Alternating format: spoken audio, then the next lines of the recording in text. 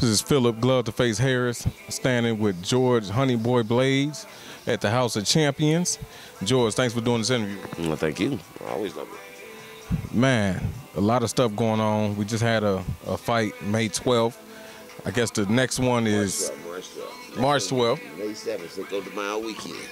Okay, so what are you expecting from this show? Well, you know I ain't racist by far, but I don't know how to say this the right way. You know what I mean? But it's gonna be a Mexican hold down. It's gonna be a, it's gonna be a Mexican weekend. It's gonna be a Spanish weekend. But I got a few brothers gonna be on the card too. Malcolm's on the card. You know what I mean? He's extremely exciting.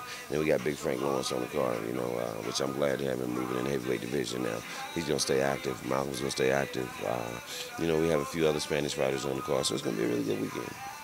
Okay, and now Malcolm is catching some, catching some fire, really. You know what I mean? Who is he fighting? Man, listen, our next opponent we're gonna bring in from probably Dallas, Texas. You know what I mean? We're gonna try to whoop somebody from every part of the country. One at a time. Malcolm is a true student of the game.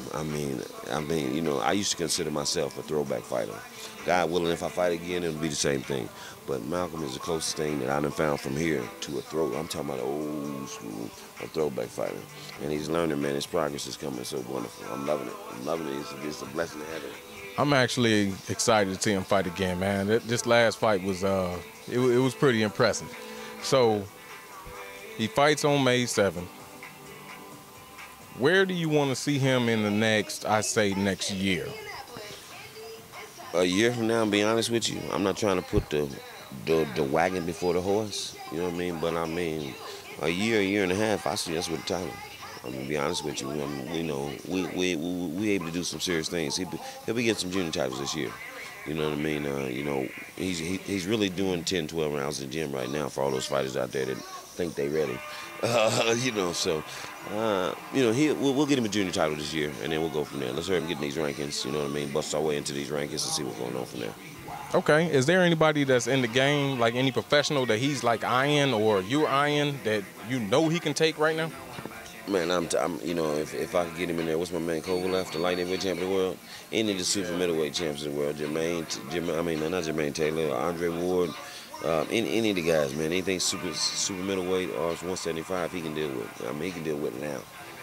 Right now. You think he can take on Andre Ward? Oh my gosh, give me a 6-week training camp, we'll beat Andre Ward's ass. Give me a 6-week training camp, we'll beat Andre Ward's ass. Okay.